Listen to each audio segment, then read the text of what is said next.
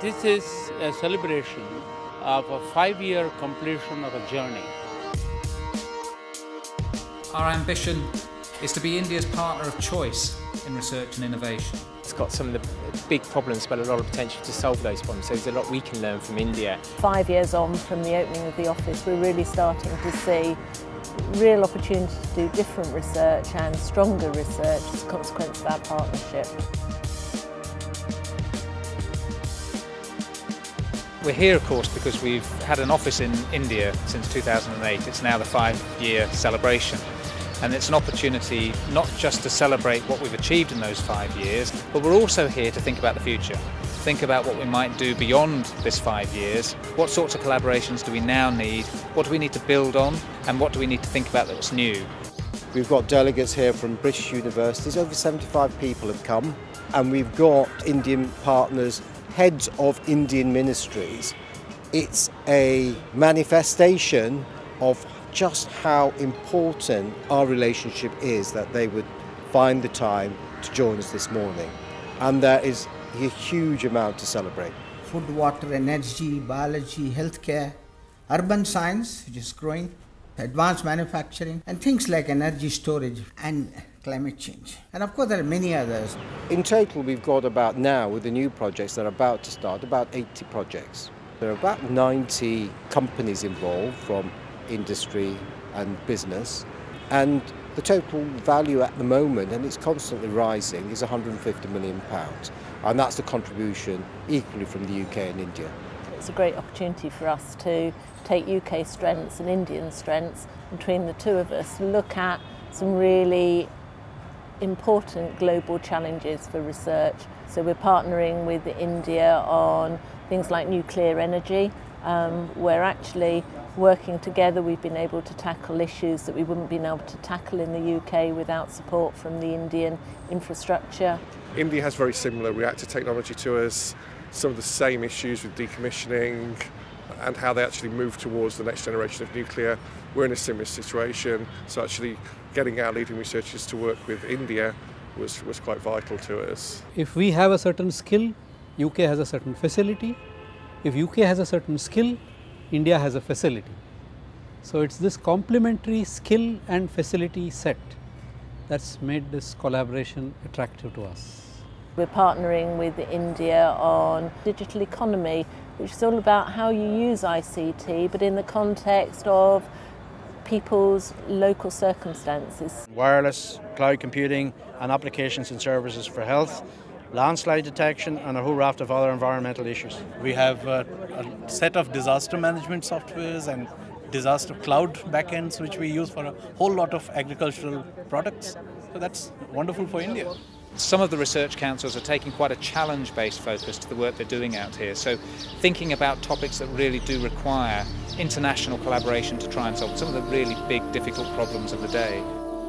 One of the global projects which we're leading on is on the appropriate use of nitrogen in agricultural systems, whether it's a fertilizer, but also research so that crops can fix their own nitrogen, reducing the need for fertilizers in agricultural production, saving money and aiding world food production and therefore leading to food security in the planet. From the social sciences, India has, it's an important country to do research on and in big issues like poverty alleviation, for example. That's really, really important. We've started doing some PhD exchanges with India, so really important to build the international links at the early career stage.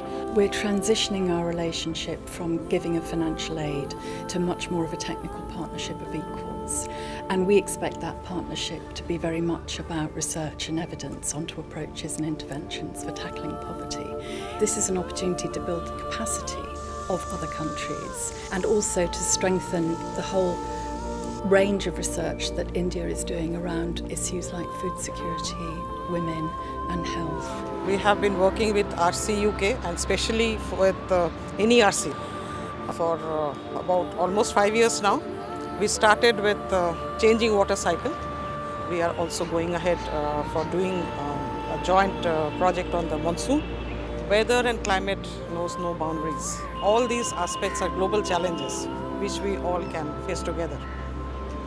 There's always a smile on people's faces here, and they have so many problems that they have to solve, and there's just a desire to engage at every level, I think, and we've got a lot to learn from them as well as us having a lot to offer them, I think. We're seeing fruits of the collaboration already, certainly in scientific publications. Eventually, of course, we're interested in prosperity. We're interested in turning those scientific ideas into research accomplishments that can become part of the infrastructures in both countries, and then also to sell to other countries as well, together as partners. Knowledge is great, but it's not sufficient until it's applied for the benefits of our populations, for their health, their well-being, their resilience, and also for our economies. The UK, I think, makes for an excellent partner for India in both research and turning that research into innovation. When we work together, though, we can be even better than that. We can be world beaters. If you have a look this evening at some of the research projects that we're showcasing, I hope you'll see that. As you can imagine, dealing with rural development problems seems to be a very developing country concern. And to us it has come as a big surprise, if you like, that a developed country dealing with rural development problems very similar, the same issues. and have the same issues and the same problems that we have. I think between India and the UK we can actually help or change the world. That's where I've come to at the end of this project. Absolutely. So I go with that. Yeah. What had happened was that we took for a while each other for granted.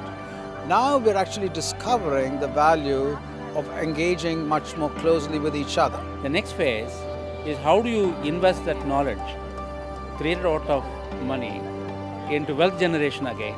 What I'd like to be thinking about in the next 5 years is the equivalent of the document we've produced at this event, where we've shown the range of, I think it's 80 or 90 collaborations that we've funded over the period. The next 5 years, it would be good if we could put out a document that demonstrates the impact of that work. Excellence with impact has really got to drive everything we do.